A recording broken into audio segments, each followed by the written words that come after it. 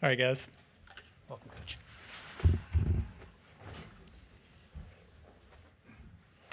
Welcome to the 2024 SEC tournament, baseball tournament, Game 10 press conference. Joined by Tennessee head coach Tony Vitello, along with all SEC outfielder Kavares, winning pitcher A.J. Causey. In a moment, Coach will give an opening statement, then we'll take questions first for the players. Marlon and Seth have wireless microphones. Please wait to be called upon and identify yourself when you ask your question. Coach, if you can give us an opening statement. Yeah, this tournament is so great for all the teams in our league, and I think the league helps prepare you, but the tournament does too, because you get used to media coverage, fans, chaos, all kinds of different things. And I thought we handled it a lot better yesterday. It's not like we did anything wrong, but just everything seemed to be a little more in sync. Great attitude from our guys, even though it was definitely not a perfect game. Both teams made mistakes. I haven't looked at it close enough to know, who made one more than the other. But I think, because Stom and Causey threw the ball so well, we were able to take advantage of KT's stuff at the plate as well as the rest of the team. And it's nice to be able to play tomorrow because we kind of had a plan A for the pitching. Obviously, A.J. Russell was a hot topic yesterday, kind of how we wanted to handle Cause. And, Kirby had to put in a little extra work, but to this point, it looks like we'll be able to check some of the boxes we wanted to. So whether we're able to win the thing or not, we've accomplished a lot to this point on top of what we did this season. So. All right, let's direct questions to the student athletes. Please raise your hand if you have one. In the back on the right. AJ, you've been so good after Stamos this year. Is there anything particular about him and how he pitches that you feel like you feed off of really well? I think we're two completely different looks. Him being like an over-the-top lefty, me being a low slot righty. But other than that, I just think he goes out and he competes, and so it kind of calms me and makes me go out there and do what he did, basically. So yeah, it's really calming. Next one for the players. On the right, third row. Kavares, Tony last week gave you all a challenge to maybe step up in a different way. In these last 2 weekends, you've produced at a really high level, coming up in big moments. How have you been able to produce? How has that challenge maybe ignited a light in you? I think a lot of it is just faith in each other. If somebody doesn't get it done, then you have 100% faith in the guy behind you that he's going to get it done. So just believing in each other, I think, has played the biggest role. Next question for the players. Third row in the center. Kavares, from facing AJ and Stamos in practice, what makes him so effective? And then how hard do you think it is for an opposing team when they have to face both those guys on the same day? To answer your second question, it's not easy at all, I can tell you that. It's a tough fall facing both of them. But I think a lot of them are just, very competitive. They're not going to give batters just, free 90s, and everything is going to be competitive. So I think that's the biggest part with both of them. And like he said earlier, they both go out there and they just compete and leave it all out there. While we're here, who got the better of who in the fall? I don't remember. 1-1. Okay. 1-1. Let's keep it at that. Next question for the players. If there are no more questions for the players, then Kavares, AJ, congratulations on the win today. We'll see you again. Thank you. Thank you. See you guys.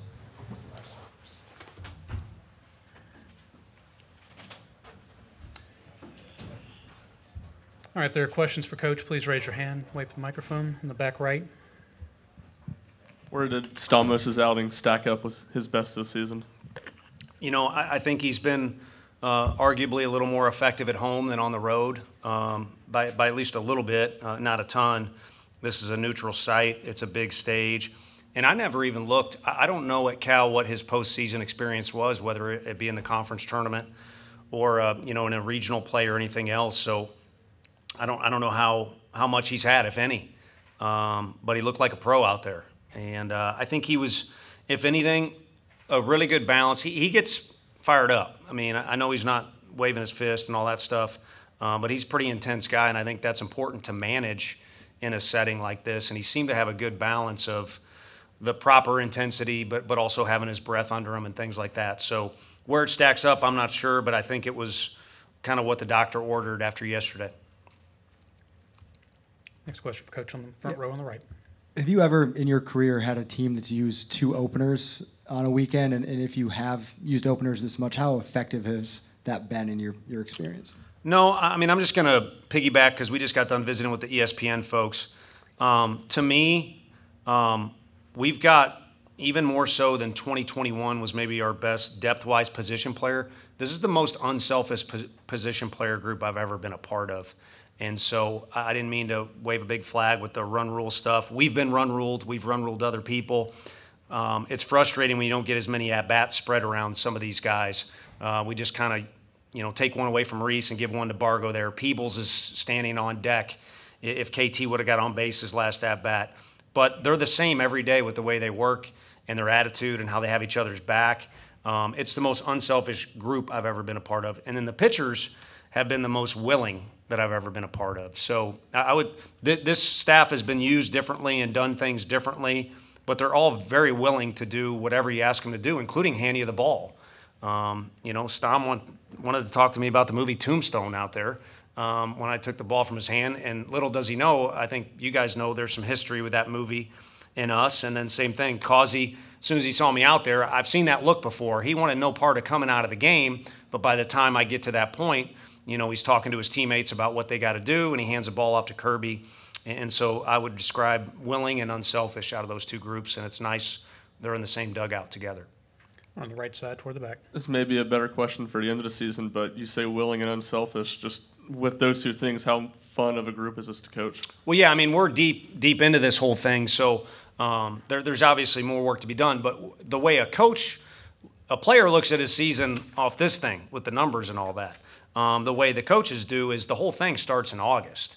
And really even before that, you're trying to recruit so that you don't have any major blind spots and the draft and all that stuff. You guys know how it can be a headache. So it starts way in advance of even opening day. And then how the fall goes and leading up to the season, that probably carries as much weight when you're judging, is it fun to get out of your car to walk into the office every day? And that was a goal. As far as adding guys like Stom, his whole recruiting process was a big part of that goal. And since we're talking about him, he's a perfect analogy or representation of whatever the heck I'm trying to talk about. Is I'm just glad the guy's here. And we didn't get one guy, and we got him instead. And I don't know who's better. You can't decide that. But I know who's a lot of fun to be around, and so are the other guys. So when you park your car at Lindsey Nelson Stadium and you get out of the car, if you're in a bad mood, it changes pretty quickly. On the right side. Kavares Tears is maybe more of an underrated player than he should be, but is that something he feeds into, or what's allowed him to impress as of late? Yeah, I think anything that relates to doubt, failure, adversity, that's when he takes his passion and directs it. He's had some blow-ups in the dugout, whether it be, and he's done a good job of not, being a distraction with it, but it could be a home run or a hit. It could be something that good happened or something bad, but he's got a furnace in there. He's got a lot of fire to him, and so when there's some challenges, like he had on our campus, is you come in, you're just kind of a bopper, a guy that's got some power and not that well-rounded of a player or athlete, and you got to sit behind a lot of talented guys. That fire drove him in the long term too, or over many days, not just moments. But yeah, he's got a lot of passion to him. On the left side, front row. Tony, Schloss was just in here talking about all the home runs, and we're on pace for a record number of home runs this week in the tournament. Mm-hmm. The Big 12 leaders in the teens, that would be 11th in the SEC. Why do you think that is, that this league's just the game includes so much power, so many home runs? Yeah, I think you look at the best players can tell the story a little bit. The guy that's in the middle of that lineup, Montgomery, was at Stanford. And, one reason or another, these kids are attracted to this league across the country. So you're kind of piling them all up into, I don't know what the average weight of the lineman is in the SEC, but I bet that's pretty high too. And it probably is also the highest in the country. The Big Ten people are going to throw stuff at me. But and then you look at a guy like Skeens. I'm sure he developed and he worked hard and all that. But you go from what you have to do at the Air Force and what those people do for themselves and for us and for the Air Force Academy, and you switch over to an SEC school where we have all these resources for these kids. We have nutritionists. We make them get to bed. We can track their sleep. We can do everything. The better athlete gets even better. So that would be two quick ways or two examples. And then the guy next to us, like Simo said to the ESPN guys, if he just touches it, it's going to go because he's strong. On the right, fourth row. Tony, you talk about wanting to check some of these boxes and some of the boxes you've already checked. What else are you trying to accomplish outside of winning the whole thing this weekend? It's good, in my opinion, that we get Beam is a very routine-orientated guy, and it's good that instead of him coming in and throwing the 8th inning or 9th inning or something, that he gets his start tomorrow. I don't know what we'll do pitch count-wise. We'll wait to see, when the game starts. And then Combs, we had kind of a set rest plan for him, kind of how he did bullpen stuff. And so he wasn't really available today. So for Kirby to did what he did was huge for us.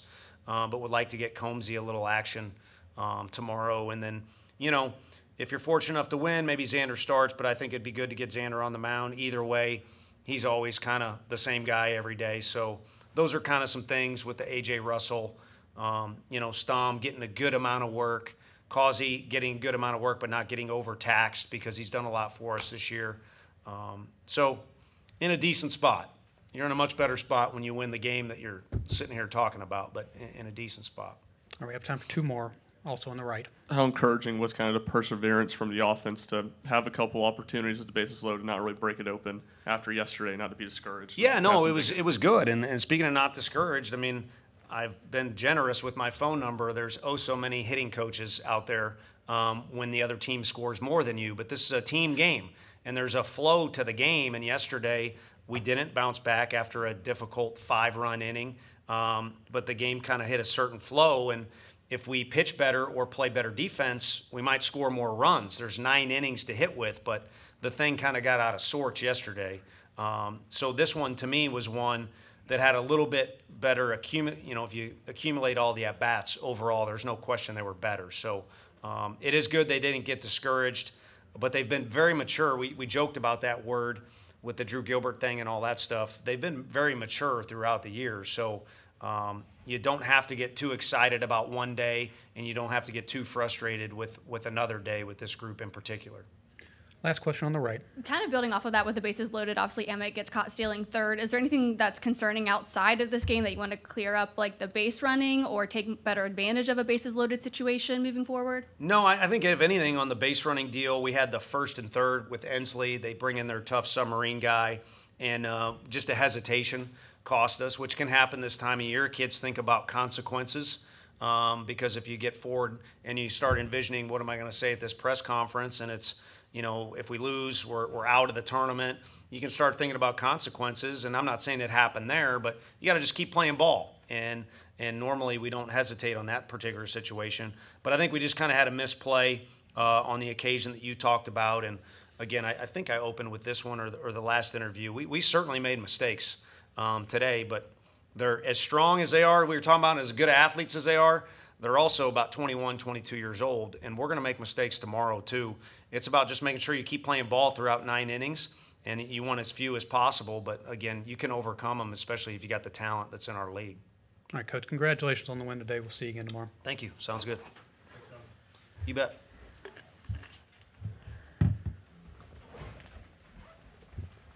Thanks, sir.